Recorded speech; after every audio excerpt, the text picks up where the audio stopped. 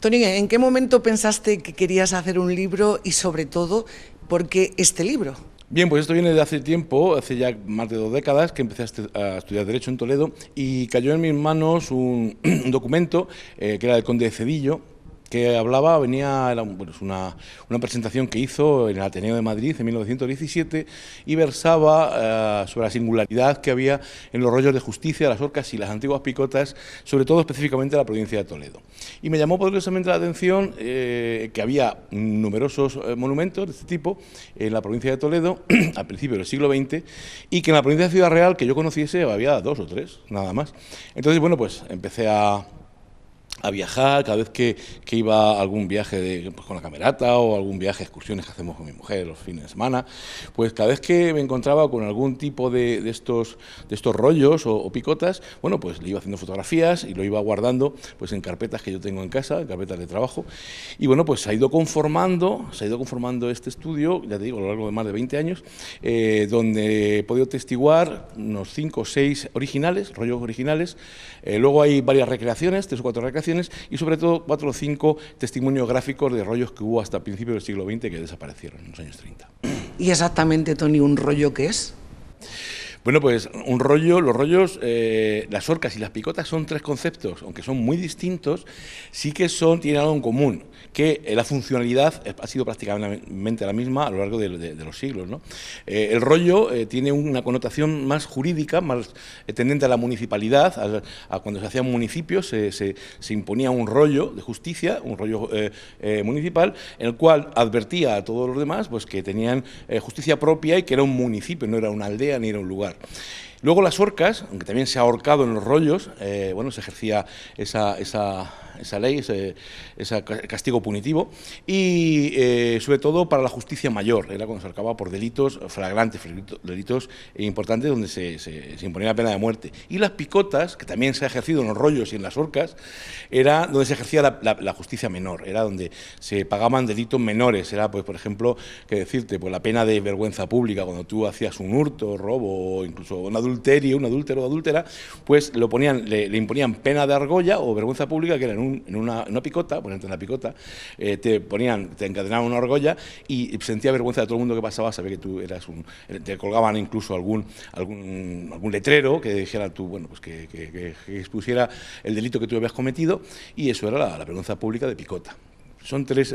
como digo, 3 conceptos distintos, pero que sí que se entremezclan y la funcionalidad es prácticamente la misma. ¿Y qué vamos a encontrar con este libro que acaba de salir a la luz pública, Tony? Bueno, pues en este libro ni más ni menos vais a encontrar lo que es el muestreo real, una realidad de lo que actualmente existe en la provincia de Ciudad Real con respecto a estos monumentos jurídicos, estos rollos de justicia. Y bueno, pues también se hace referencia con muchísima fotografía a tanto los originales que os he comentado antes, como también a las recreaciones, y también, bueno, pues hago referencia con documentación gráfica que tengo también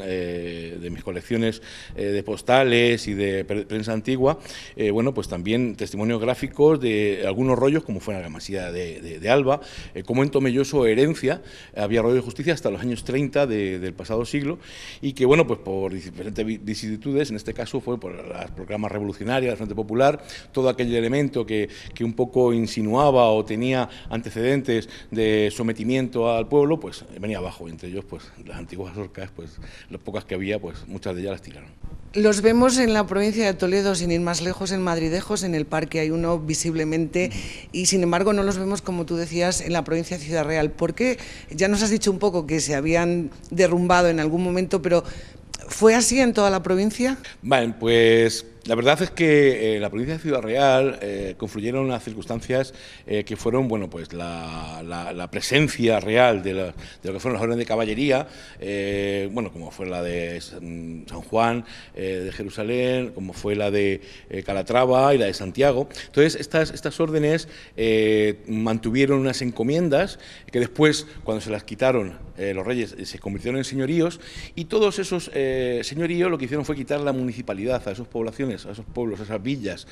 que habían tenido pues en los siglos XVI y XVII, pues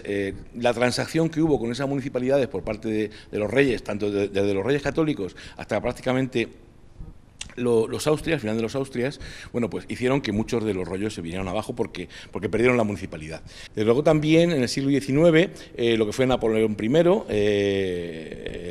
lo que hizo fue pues un poco abolir lo que la horca, y con ello pues también fueron muchos de estos monumentos derribados. Fernando VII también en los años 30 volvió a abolir la horca porque se seguía ahorcando todavía, volvió a abolir la horca, igual, y todos los elementos que podían verse como un sometimiento al pueblo también lo mandó tirar. Y como digo, pues las proclamas del Frente Popular, los años 30, sobre todo el año 34, que fue un año muy revolucionario, pues muchos elementos de este tipo también los vinieron abajo. Este libro ha sido publicado por la Diputación Provincial dentro de la colección de autores manchegos. Pero, Toni, ¿dónde podemos adquirir este libro si estamos interesados en conocer toda esta historia que tú nos vas a contar? Bueno, pues en Alcázar de San Juan podéis encontrarlo, como siempre, en la librería Mata, que es la librería, por así decirlo, en la cual se venden todas las publicaciones de la Diputación. En la provincia de Ciudad Real, en todos los pueblos donde hay librería, hay ejemplares. En Madrid, bueno, en Amazon también lo tenéis también en la Casa del Libro de Madrid, y luego en la librería de Castilla y León y sobre todo de Andalucía, las provincias más cercanas, pues también en librerías que trabajan con la Diputación Provincial también podéis encontrar perfectamente. Si os metéis en internet y ponéis